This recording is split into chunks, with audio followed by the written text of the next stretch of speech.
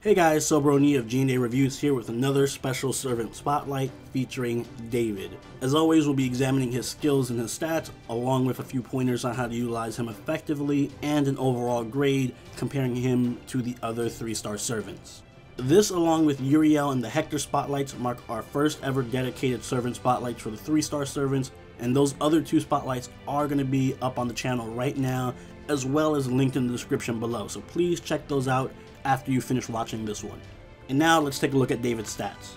When it comes to HP, David has the lowest HP among all 3-star archers at 8,643, and in fact, he's at the very low end for HP among all 3 stars in general.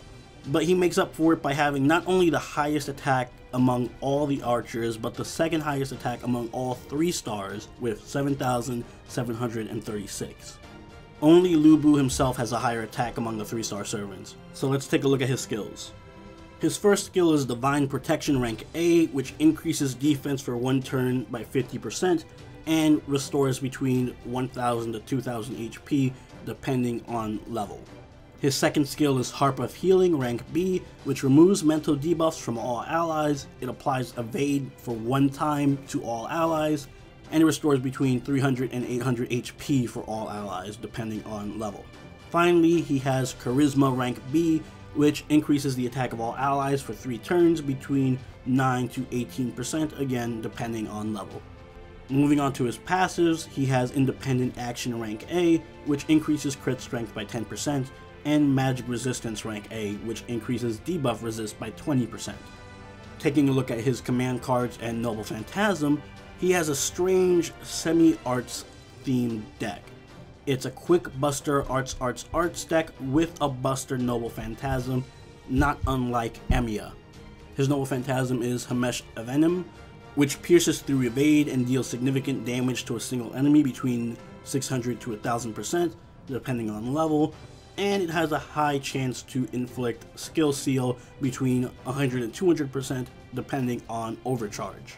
So the first thing you should notice about David is his second skill, and yes, it is as strong as it looks. This skill plays a huge factor in David's utility as a support servant. Notice that the evade he applies to everyone lasts 1 time, not 1 turn, meaning it's a guaranteed evade.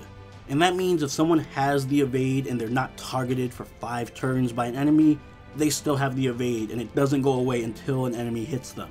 This is a much stronger form of evade than the usual evades that only last for 1 turn, simply because it removes the risk of using an evade only to not be targeted by any of the enemies, which I'm sure everyone has experienced before. On top of that, it also provides a very minor team heal and removes mental debuffs like Charm, which on their own aren't very good, but when it comes attached to a team-wide evade, those are very nice add-ons. His Harp of Healing is without a doubt his best skill and probably one of the best skills in the game, but you shouldn't overlook the very strong defense buff and heal he gets from Divine Protection either, because combined with Harp of Healing, it can make David a very tanky servant. His Charisma is also really decent and adds a strong offensive dimension to his support abilities. All his skills are good, but I strongly recommend maxing Harp of Healing first to reduce the cooldown on the evade, followed by Charisma and then Divine Protection. Having a servant that can both keep everyone alive and also empower them is the most valuable thing you can have in the game. That's what makes Waver and Hans and Tamamo so incredible. And while David is not quite at their level, his strength as a support is still top tier. On top of that, his Noble Phantasm is very strong, being a single target buster that pierces through evade and it can inflict skill seal, means it's pretty useful against any servant that loves to spam evade. Unfortunately though, he isn't without his issues. His passive skills aren't anywhere near as useful as his active ones, since he doesn't have anything like a Star Absorb or extra crit damage to make use of that crit damage passive. But more importantly, his deck is absolutely atrocious. Like Emiya, David has a severely mismatched deck with 3 arts cards but a buster Noble Phantasm, meaning he can't bust a Brave Chain.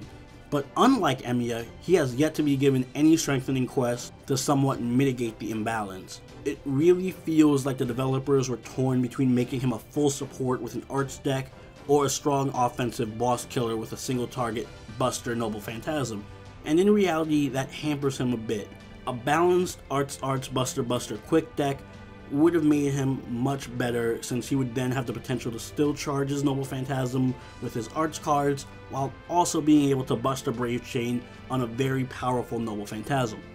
As it is, his deck is pretty inconsistent and he unnecessarily floods a Buster team with Arts cards when paired with another support like Waver.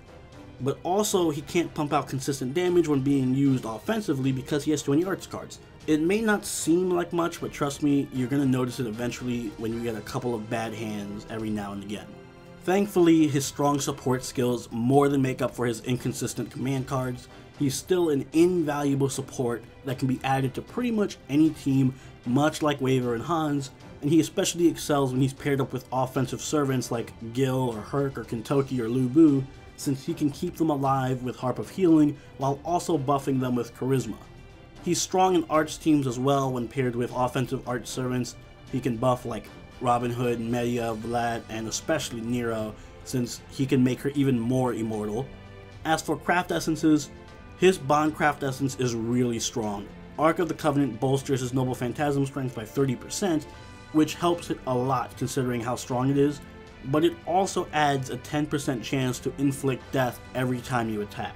Now, the death chance is extremely small, and will absolutely never work on a servant enemy, but it does add a nice bit of lore and flavor to his character, and it does occasionally trigger against certain enemies, and when it does, it's very satisfying. But personally, I think Heaven's Feel and Black Grail work even better if you have them.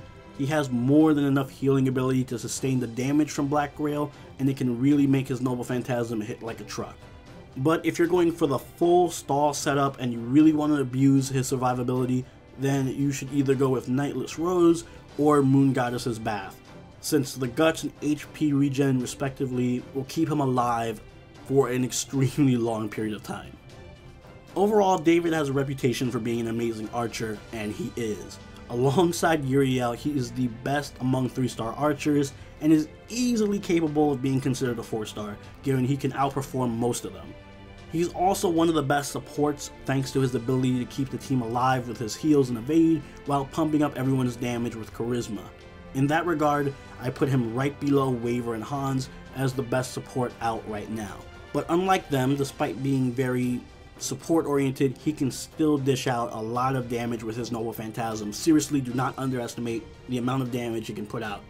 His only drawback is a very bad deck, but his pros more than make up for that, and for that reason he gets an A+ from me, and everyone should be rolling that friend point gacha for him on release. Those are my thoughts on David. In my opinion, Okeanos has blessed us with 2 great archers, so do not sleep on the friend point gacha this time around. Also, if you haven't already, please check out the spotlights for the 2 other 3-star servants releasing with Okeanos, Uriel and Hector. Links to those videos are in the description below, and let me know who you think the best Okeanos archer is in the comments below. On Tuesday, I'll be putting up spotlights for the 2 new 4-star servants, and on release day, Drake's spotlight will be going up, so look forward to those videos. And don't forget to leave a like if you enjoyed the video, and consider subscribing if you really enjoyed the video. Alright guys, I'll see you in the next spotlight.